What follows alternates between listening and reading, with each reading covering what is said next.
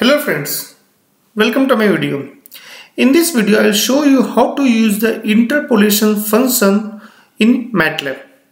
For interpolation, MATLAB provides certain inbuilt function called interp 1, 2 and 3. For like 1D, 2D and 3D, we'll use the simple one and we'll see how we can do that. To use the interpolation function, I will use this equation of height, which is equal to a square of velocity into sine theta square theta divided by 2g. This is the simple height versus velocity trajectory equation. In this equation, the wave points I will take is velocity, which varies from 10 to 20 in a step of 2, and theta from 30 to 80 in a step of 10. Once we have done it, I will use interpolation function to find my height at these points, like for velocity 13 and 15 and theta 55 and 65. So let's start. I move to this. I create an empty script. I just save this script saying interpolation equation or function, whatever you can want. Since I'm writing a script, I'm not putting a function, just a script. So first let me take this equation. I'll just copy paste. Of course it's in a high level language and I'll have to change it into the MATLAB syntax. I'll do that. So once we have it, so first let me define the parameters. So g will be equal to 9.8, which is acceleration due to gravity. Velocity, as we saw, it will change from 10 to 20 on a step size of 2. I hope you know this syntax. I will not go in details.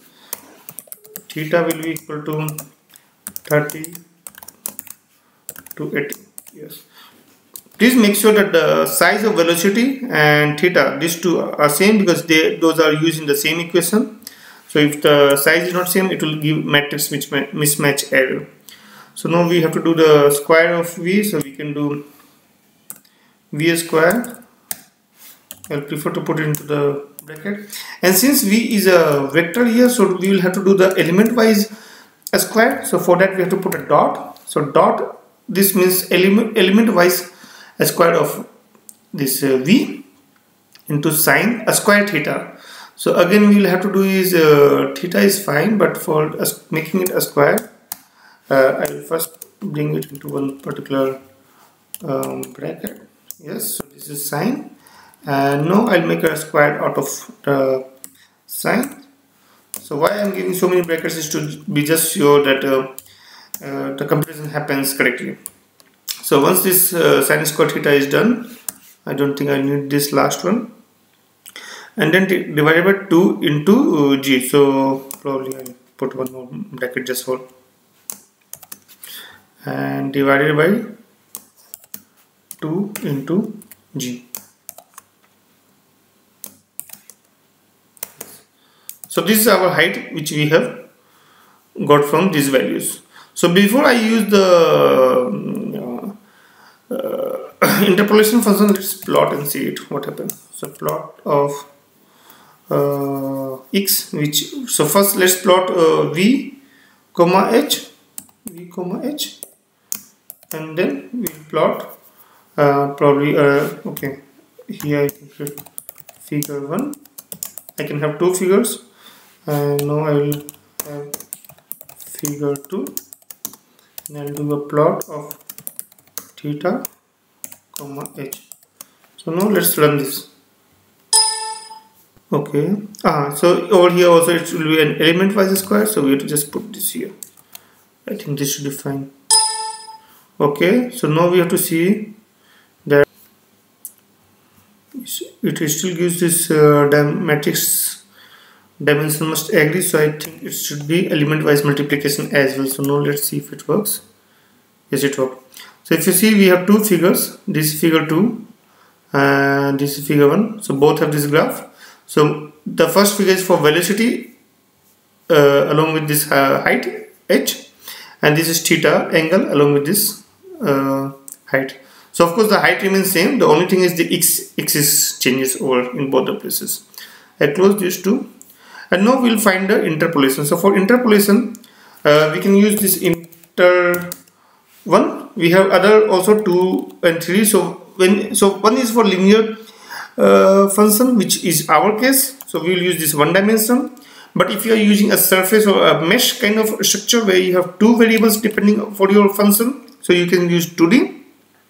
And if you have 3D like x, y, and z, if your variables varies in 3 dimensions, you should use this interpolation 3D. So we'll use this interp 1.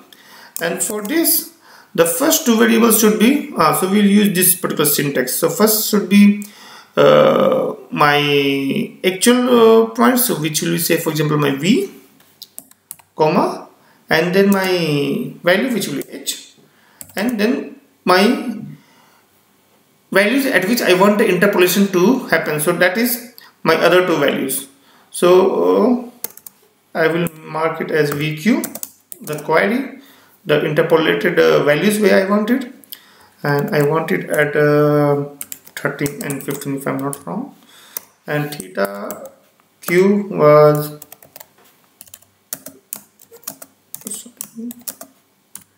55, 65. So once I have these values, what I can do is I can just have it VQ here, and I can assign this value as interpolation underscore v. Yes, and similarly we can do is interpolation underscore theta interp 1 theta comma h comma theta q, and that's it.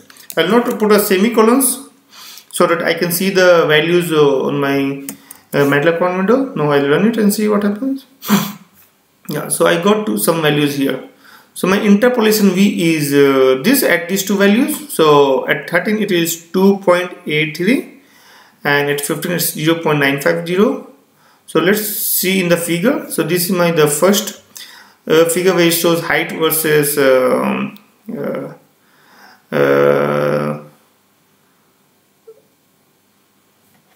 velocity, and for 13 is somewhere here, so it comes somewhere here, so it's 2.3, so it seems correct. And 15 also is somewhere here, which is probably 0.95 or less than 1, so this seems correct. Similarly for theta q, we can see that it's 0.95 and 5.5. So if we open the second figure and try to see, so for theta 55, which is here, which is again 0.95, and theta 65 it's 5.55. Yeah, so this is the way you can use this interp 1 functions to use interpolation to find the values at a given query point for a function which is written for some other waypoints. Okay, thank you for watching my video. If you have any questions regarding interpolation or this function, please put in my comment section, and if you like my video, please subscribe to my channel. Thank you.